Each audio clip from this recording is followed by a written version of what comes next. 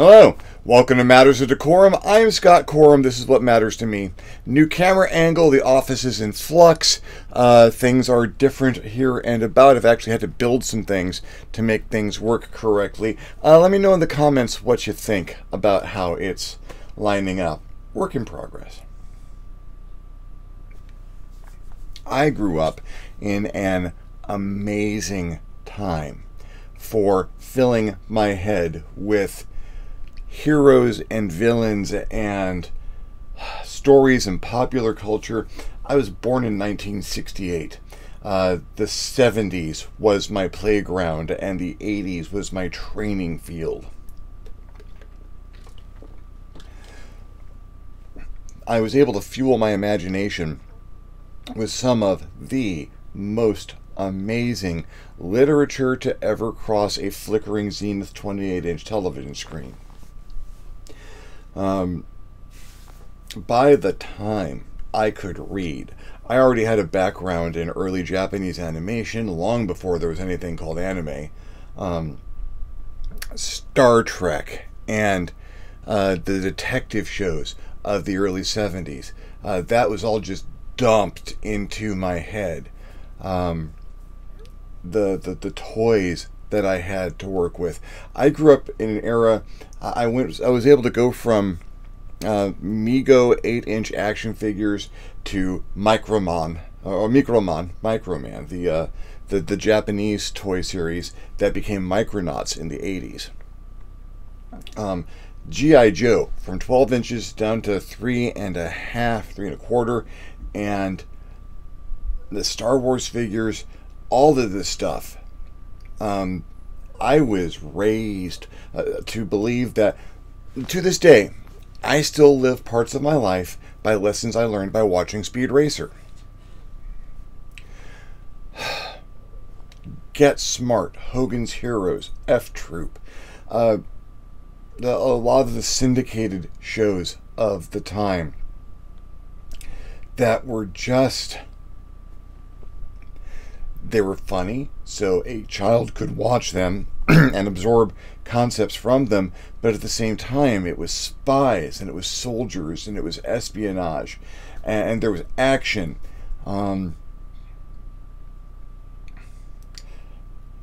Most of my introduction to action movie tropes or spy tropes did not come from the James Bond films, but came from Get Smart. So by the time I caught up and started watching the James Bond films, the things that happened to them seemed very natural to me. Because, well, Maxwell Smart did that, but he was funnier. This conglomeration of information and action and heroes and story formed a foundation I can still pick bits and pieces out of today. I run games based roughly on scenarios from the Little Rascals or the Three Stooges or Laurel and Hardy, Scooby-Doo. All of this stuff, incidentally, one continuous stream of consciousness across a flickering screen in front of me during most of my childhood. I had plenty of non-television playtime. But my non-television playtime was fueled by my television time. I would have creative toys for the most part. Blocks, Tinker Toys, Play-Doh, things that I could shape with my hands and my mind and my imagination. And to fuel that, I had Hot Wheels and Matchbox and lots of little cars and vehicles, figures, and playtime was kinetic. It was kinetic in my hands, it was kinetic up here, and then I would go and I would fill the tank up again. Saturday mornings in the 70s and 80s and even the 90s were these wonderlands where new information came in. I could watch Scooby-Doo, and for a while it was new until the syndication started to loop. Bugs Bunny cartoons and whatnot, all of this stuff was a constant stream, but then Saturday morning new stuff poured in for a while. And the World's a City, Marty Krofft, and Hanna-Barbera, Space Ghost, and the Herculoids, and Waldo Kitty, and the Super Friends. Oh my god, the Super Friends. Even though the writing on many of these was terrible, the characters had me coming back. The settings and the people involved in them, the designs and the aesthetics, all grabbed my young mind and dumped straight in. If someone offered me the chance to play Space Ghost in a role-playing game, I would be there in a second. I have built variations on that character in Champions and GURPS and a couple of others. All of this poured in and made one congealed mass. The toys that I had, like I said, Microman and the Micronauts when it turned to that, G.I. Joe, various scales. I had toys that people have completely forgotten about. My Pinterest page, I may put a link down below, is full of the nostalgic toys that I had in my hands as a child. The Big Jim series, J.J. Arms, an action figure notable only for the fact that his hands came off and you could replace them with other things, including mechanical hooks and guns and swords. The original Max Steel, which was a terrible action figure because if you lost one part, you couldn't play with the whole thing anymore. And I lost one part and I couldn't play with the whole thing anymore. Action figures went through these amazing changes as I was growing up, and I had toys from every iteration of these changes. Star Wars came out, my folks got me the entire first run of Star Wars figures for one birthday, including the Land Speeder, the TIE Fighter, and the X-Wing. I got the Death Star playset when it first came out for the Kenner action figures, and I have never played with a single thing any more than I play with that damn thing. That was amazing. This whole area that had things that were from the movie, but that I could run my own play and adventures in. It is this influx of fuel for the imagination that is the reason I am a gamer today. But it's also a reason that I am the particular brand of gamer that I am. I don't respect a boundary between genre. I can be playing Dungeons and Dragons, but if I find a laser gun, I'm using the hell out of it in the dungeon. I will throw robots into my dungeons. I will have a bunch of fighters, wizards, and thieves storm a spaceship. Because that's cool to me.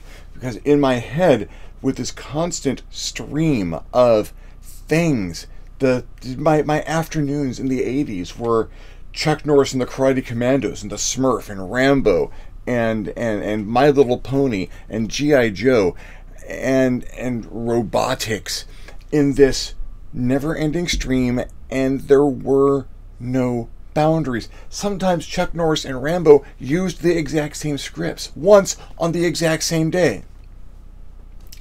And all of this just, it's like if you take your favorite foods and pounded them together into one mash, you wouldn't think that you'd like it, but you get used to it. I saw shows like The Bionic 6. I saw The Bionic 6, and if you've never seen The Bionic 6, it's bonkers crazy. It's ridiculous. It doesn't make any sense. It's amazing to watch. I would play Bionics or watch Bionic 6. I was in college at the time, so I've got no excuses. But then I would go to the gaming club at the school and, well, they're taking Teenage Mutant Ninja Turtles, but they're using villains and vigilantes' powers to enhance the game. And that didn't strike me as odd or bad in any way.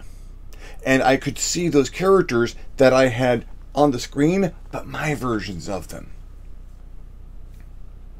And I had numbers to back that up, and text, and personalities.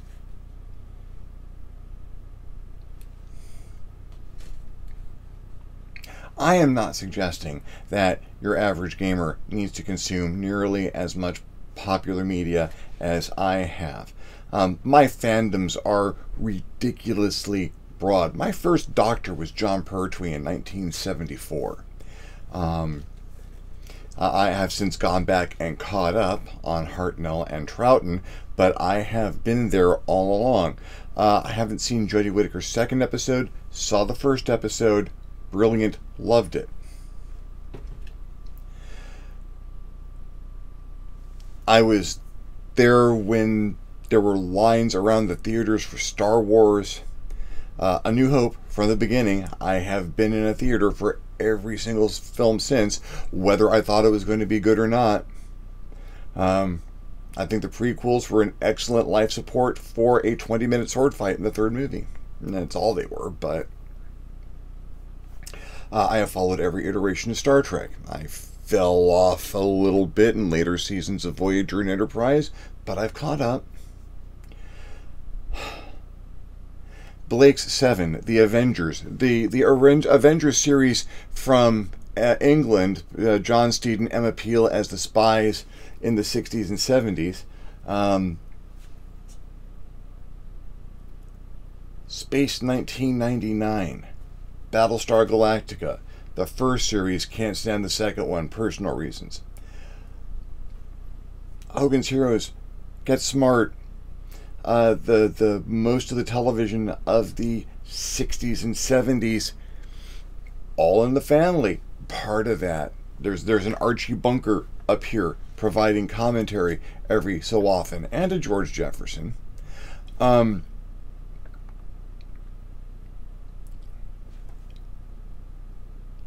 have all of this up here. Power Rangers, and a bunch of anime series that no one has ever heard of. Usha Raideen. Yeah, a lot of people have heard of Get a Robo now because it had a big revival. UFO Diapolon. UFO Grandizer. So much packed in that every time I turn a corner looking for the next thing, the next inspiration, there is someone waiting for me, handing it to me in my mind. It's a little bit much sometimes, and it is the result of partially misspent youth. I could have the periodic table of elements up here. That's one of my common regrets, is that I can sing the theme songs to most television series that were on Saturday morning through the 1980s. I do not have the periodic table of elements up here. I could really learn it if I felt like it. That being said,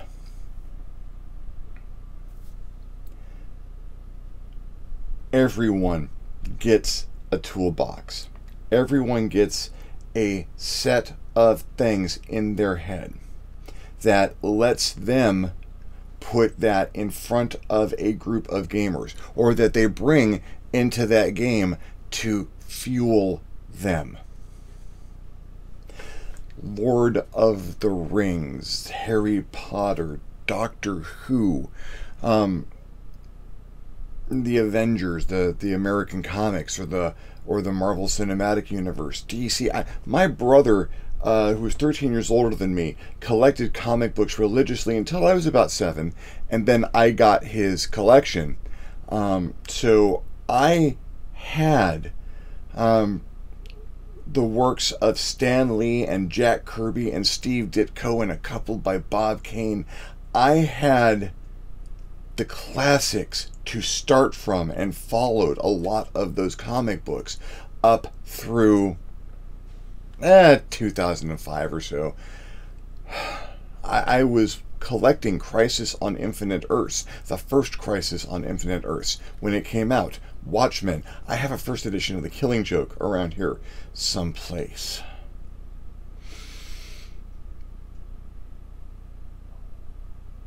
this has been a retrospective of all the stuff that I've got packed into my head. But to bring it back around, you get a toolbox, and you get to select what goes into it.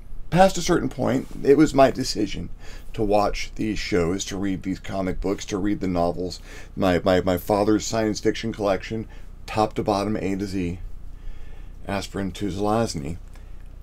And I packed my head with all of these characters and things and situations and actions and strategies and tactics. I bring a lot of that to dice and pen and paper. And when you have, you can get by with a fairly small amount of things in your toolbox. Don't get me wrong. You have what you have.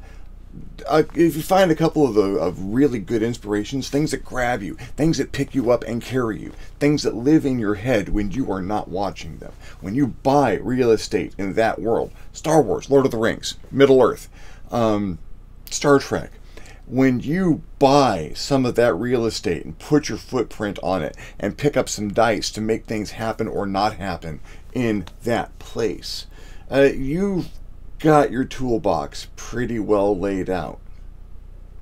Mine, if you couldn't tell, isn't terribly well organized, but it's very full.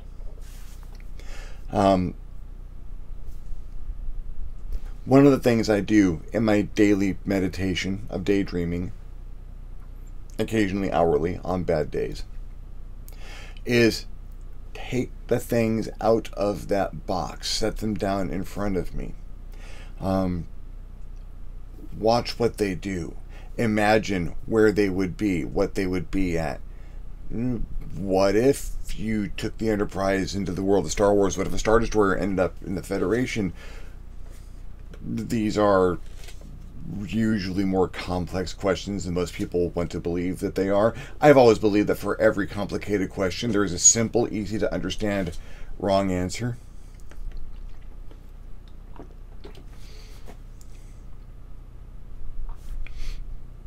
Then again, what happens if you're just a person, just someone randomly generated?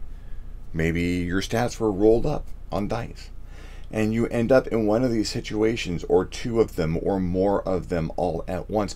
What if Mind Flayers are having a war with Daleks? That was a really, really harsh mage game. I should probably have toned it down a little bit.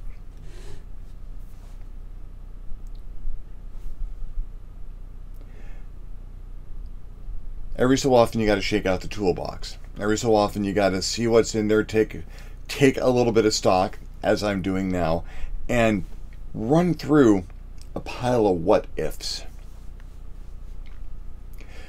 When you get to the table and you have dice in your hand and a situation comes up that no one has ever seen before, it can happen. It can often happen. I try to make those happen as a game master. People get in the game, and it's not just you walk into a 10-foot by 10-foot room, there's a chest in the center guided by an orc. What do you do? That can be fun, but you get into a situation that you haven't ever seen before. It hasn't been on a screen, hasn't been in a movie. Maybe it's a combination of things you've seen. Maybe something completely new. What do you do? I flip through my internal files of all the things I have seen. How would James DeGrees handle this? How would Colonel Hogan manage this situation? What would B.A. Baracus do if he was faced with this?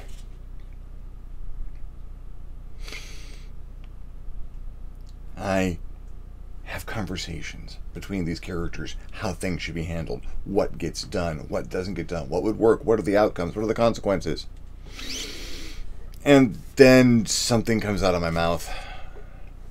I usually know what it is first, but sometimes I just let it go. And then I roll dice.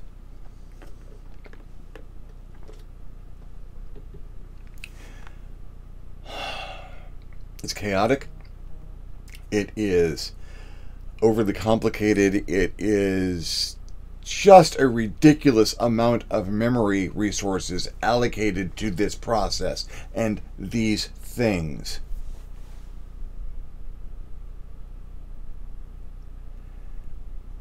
But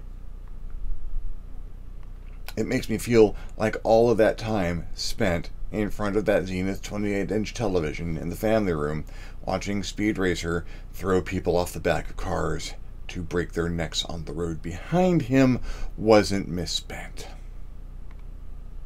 Speed Racer murdered people a lot. It was amazing. I was 4. That explains so much. Well, thank you for following me along on this chaotic rant through my own mind and memory and imagination. What's in your toolbox? I want to know what you have elected to keep in your toolbox of your imagination and your gaming. Leave me a comment. Let me know. If you liked the video, give me a thumbs up. If you didn't like the video, give me a thumbs down. Feedback is feedback. Tell me what's in your toolbox. Tell me what you want to have in a toolbox, or what you think belongs in the ideal toolbox for a gamer or a player or game master. Leave me a comment. If stuff you want to hear me talk about, suggestions, ideas, you will love leaving me a comment. I will love getting one. If you haven't subscribed to my channel yet, why not? My channel is awesome. Hit the subscribe button below. If you'd like to see these videos as soon as they come out, hit the little notification bell so you're alerted when my videos become available. If you'd like to donate to the channel in a more substantial manner, I invite you to hit me up my Patreon page, www.patreon.com/ScottCorum, and consider donating. Absolutely anything helps and allows me to make better videos more often. In the meantime, thank you very much for watching. I'm Scott Corum, this is what has mattered to me, and I will see you next time on the next Matters of DeCorum.